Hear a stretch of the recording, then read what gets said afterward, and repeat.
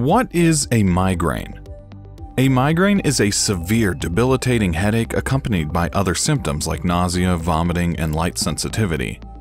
A migraine headache can last 4 hours, but a severe migraine can last 72 hours.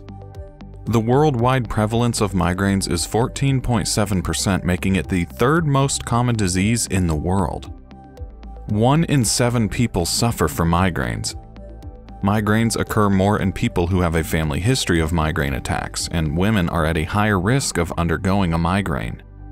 The exact cause of migraines is not known. However, a theory exists that proposes that the activity of nerve cells excites the trigeminal nerve, which releases certain chemicals that transmit signals. These chemicals are known as neurotransmitters, and these neurotransmitters change the size of blood vessels and release more neurotransmitters, thereby leading to a process that provides self-protection to the body by causing the removal of harmful stimuli.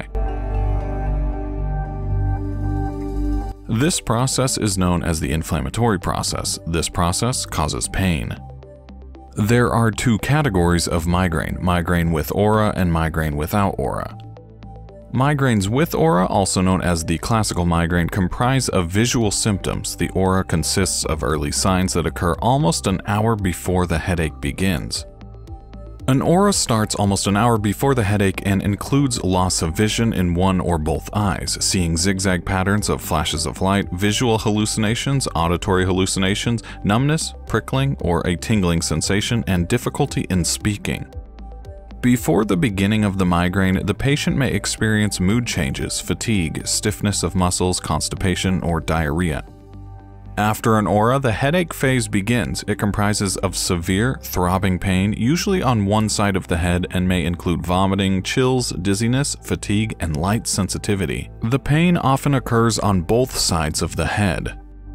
Several factors may trigger the classical migraine, including flashes of light, tension, and medicines. The patient must avoid these trigger factors. The patients must stay in a dark room while going through a classical migraine.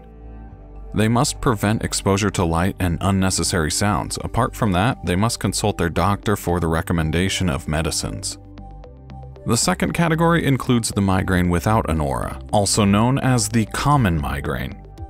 Symptoms of the common migraine include throbbing pain in the head or in the temporal area, nausea, vomiting, low blood pressure, and sensitivity to light or sound.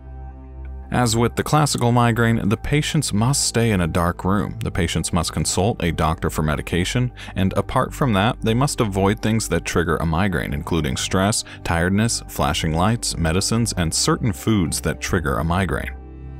Patients must immediately visit a doctor if they experience an abrupt headache with fever, stiffness of the neck, and seizures, pain after a head injury, or chronic pain that worsens upon coughing or a sudden movement. After an episode of a migraine, the patient might feel tired and confused. Several factors trigger migraines. Common triggers include tension, changes in the sleep cycle, physical activity, salty foods, alcohol, coffee, and hormonal changes. Patients must keep a diary so they can note the events that trigger a migraine. Doing so will help the patient to prevent those triggers and hence avoid a migraine.